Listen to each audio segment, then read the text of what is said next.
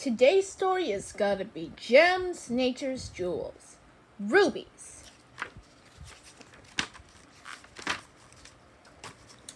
What are rubies? Rubies are the crystal form of the mineral corundum. Corundum is made mostly of the element aluminum.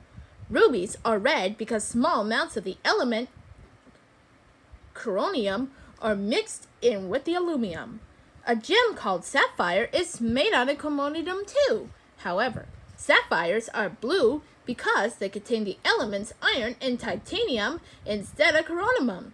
Sapphires and rubies are very hard stones. This makes them perfect for use in jewelry. Only diamonds are harder than rubies. What are rubies found? Most rubies are found in the Southeast Asian countries of Myanmar, also called Burma, Cambodia, and Thailand. For centuries, the Magog Valley in northern Myanmar was the world's main source of gem-quality rubies. Today, Mongsu in central Myanmar is the world's chief ruby mining area. Ruby deposits in Myanmar are mixed with rocks and dirt very close to Earth's surface. Miners use simple tools to collect them. Most ruby mining in Myanmar has been done the same way for hundreds of years. Gem Journal. The very best Myanmar rubies are sometimes said they have pigeon's blood red color. What do rubies look like? Raw rubies are six-sided crystals. They grow deep inside Earth where it's very hot. This takes a long time. As they grow, rubies trap tiny pieces of other materials inside them. These tiny bits of other minerals are called flaws or inclusions. All rubies have flaws. Once they're cut and polished, rubies are bright red and transparent. This makes it easy to see how many flaws a gem has. The most valuable rubies are those with the fewest flaws. At the mine, there are two ways to mine ruby. One is to dig a hole straight down. The hole becomes wider at the top as it gets deeper. This is called open pit mining. The other way is to dig a tunnel. Tunnel mines are more work but produce more gems. Miners look for red colored stone as they dig.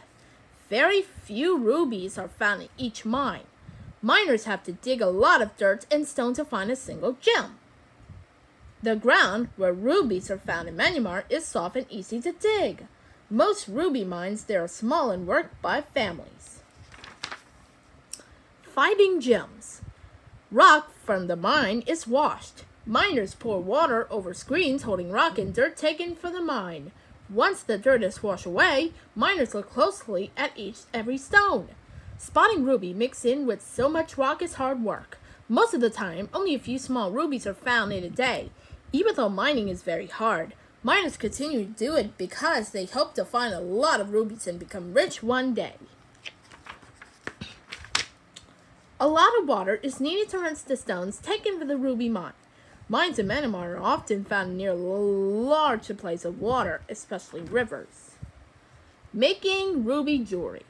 Turning a raw ruby into a beautiful gem requires a lot of skill. Ruby crystals are heated in an oven.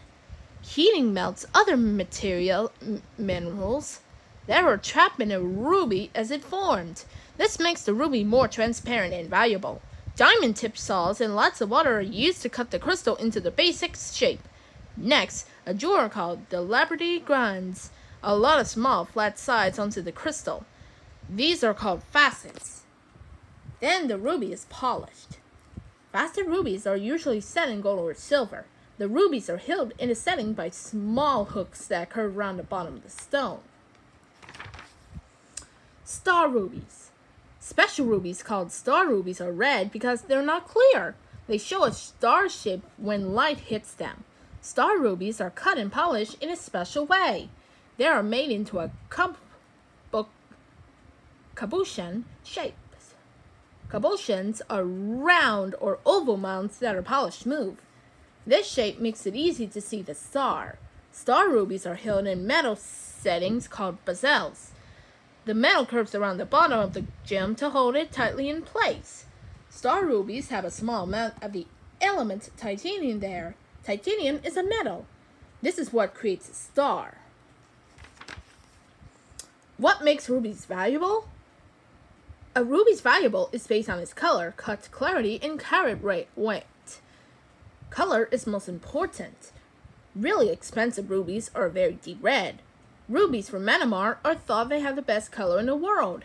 Rubies with the fewest flaws are worth the most. A laboratory carefully studies each ruby, become grinding facets on it. A well-cut ruby sparks in the light. Large, dim quality rubies crystals are extremely valuable. Most finished rubies set in jewelry or small stones. Really rare rubies. The hexagon ruby crystal is believed to be the most perfect uncut ruby crystal in the world. It weighs more than 196 carats. This makes it one of the largest ruby crystals ever found. It's only displayed at the Natural History Museum in Los Angeles, California. The most valuable cut ruby is a Heart of the Kingdom stone. It's a heart-shaped ruby that weighs more than 40 carats. It's currently worth more than $14 million. The ruby is set in a necklace with 155 carats of diamonds. Ruby Roundup! Ruby is the birthstone for a month of July. Ooh, July is going to be due then. People who have been married 40 years often give each other a gift with rubies. The word ruby comes from the Latin word for red, Rubens. Warriors in ancient Burma are said to have put rubies under their skin to keep them safe in battle. Large deposits of rubies recently have been found in Greenland in areas that used to be covered by ice. Rubies are occasionally found in mines in North Carolina. The first man-made rubies were created in 1837. In 1960, the first laser ever made a man-made ruby to focus light. The end.